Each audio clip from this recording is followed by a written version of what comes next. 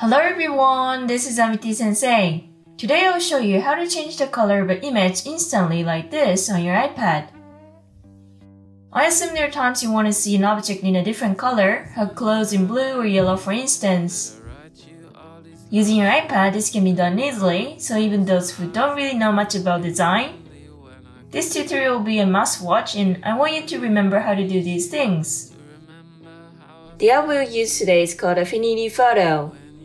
This design app is rather meant for professional use, which costs around $20, but it's got so many features and it's a very helpful app to have. So those who use this app for the first time may find it difficult as there are so many buttons and things to be done. But what we will be doing today, which is to change the color of a specific area, is really easy. And I'm pretty sure anyone can do it, so those who haven't used Affinity Photo yet, I hope this tutorial will encourage you to get one. I assume there are some of you who already have it, yet still struggle to make use of it, so please watch this video until the end.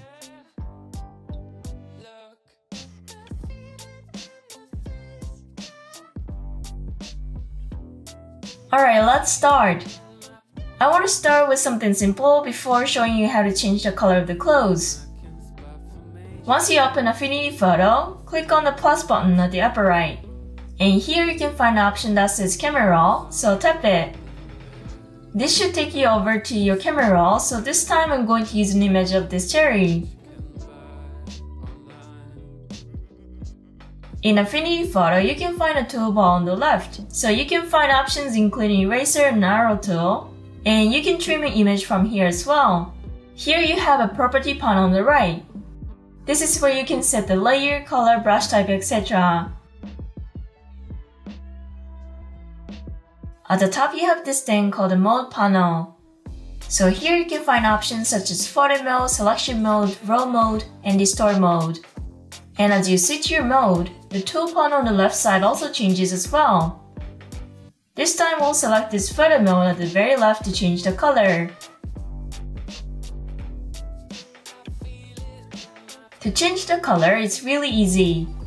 Select the third option from the top in the property panel on the right, which we call the adjustment tool. And in this adjustment tool, you can find this one called HSL, the third one from the bottom here. So tap this. This way a new adjustment layer HSL should be added here at the top in the layer panel. Double tap here and a panel like this should pop up at the bottom right here.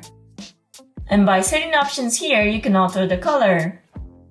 Touch this rainbow icon where it should show you the slider rainbow colors, and as you move it to both sides, the color changes as you can see.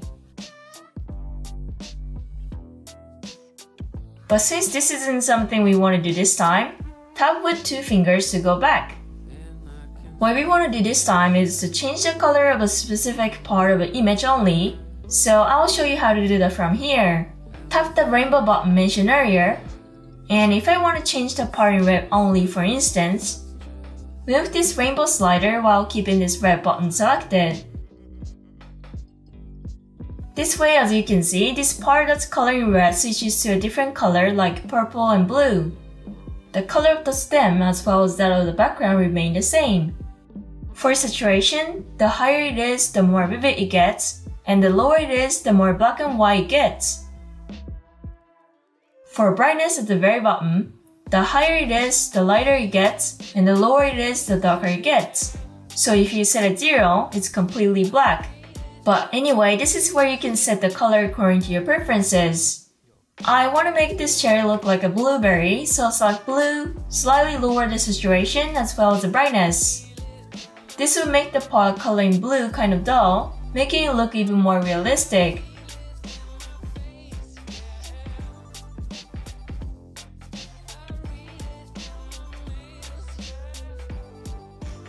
In case you want to change the background color, which is emerald green right now, select this emerald green button.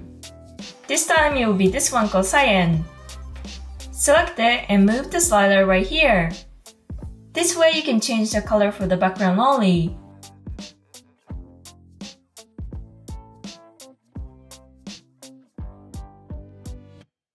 If you want to change the color of this cherry stem, grab green or yellow, and I'm going to set yellow this time, And as you move the slider to both sides, only the color of the stem changes. Now this cherry that's got a strange color is complete. By turning on or off the HSL option in the layer panel, you can see your image of before and after. So make sure to set this off in case you want to see the original image. Okay, now let me show you how to change the color of her clothes. If you go to the property panel on the right and select the third one from the top, you can find adjustment tool. And there, click on HSL, the third one from the bottom. Now it should be added as a new layer here with this panel display at the bottom. Select this rainbow button right here, and since I'll work on the part color in red this time, select the red button. Then move the slider for saturation to both sides. This way, as you can see, the color changes. But since I changed the color for some parts I didn't want in a different color, including her skin, her lips, as well as her accessories, let me go ahead and fix them. To do so, there is this rainbow circle on the left. And there should be these 4 dots as you can see. These basically indicate that I have color changes that range from purple, red, orange to yellow. So move this point here in the yellow section towards the red one. This way you can change the red color only while keeping her skin color the same. So as you set the color range right here, narrow down the red section on purpose and change the color so that you can change the color of a specific area only.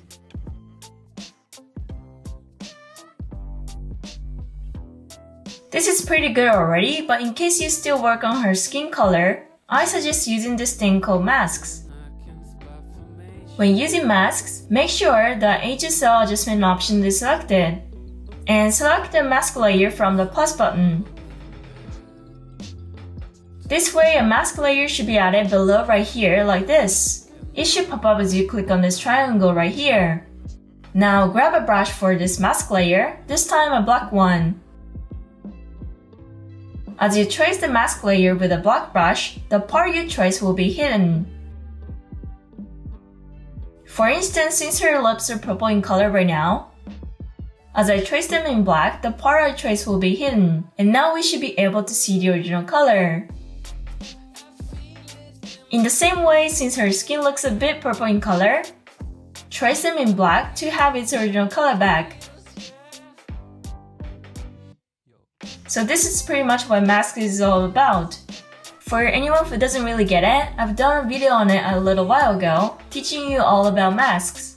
And I'll leave the link to it down below, so it might be a good idea to watch that one first and come back here.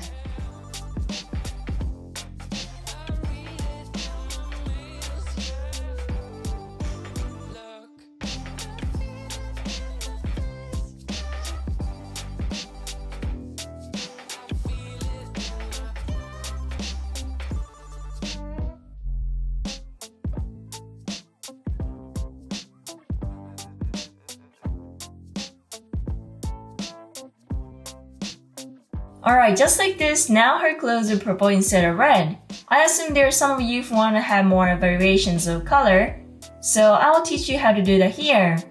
Tap on the 3 dots at the upper left, where you can find a button that says Duplicate. As you click on it, a new HSL adjustment layer gets added to the top right here.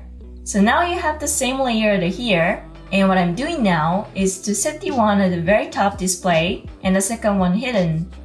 You can change the color for the new layer you just added like this, so give it a try if you can. This time I'll set it light green. So now I have this adjustment layer newly added at the top set in light green, and the second one set in purple. Does it make sense? So the top layer in light green and the bottom one in purple. So this is how you can add color variations. In the same way, you can duplicate, add a new HSL adjustment layer, and set a different color such as blue and yellow. Having multiple layers like this will make it easier for you to export a different color later too. So please make use of this feature or duplicate the adjustment layer.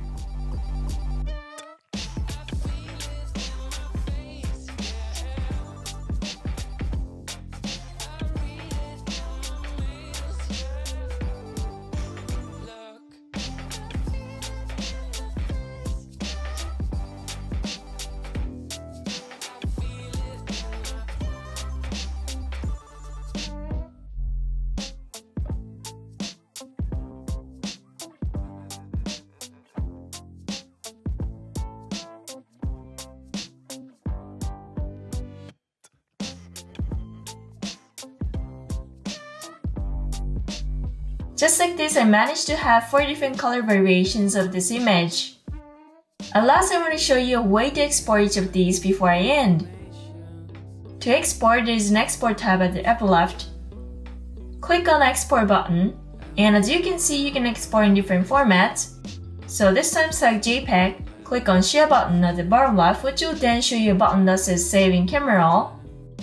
So this is how you can save your images in your camera roll. So like this, as you export by switching these layers in different colors, you can create 4 layers for your image in different colors. So please make use of this. Alright, that's all for today. Please let me know if you have any questions or comments regarding my tutorial today in the comments section down below.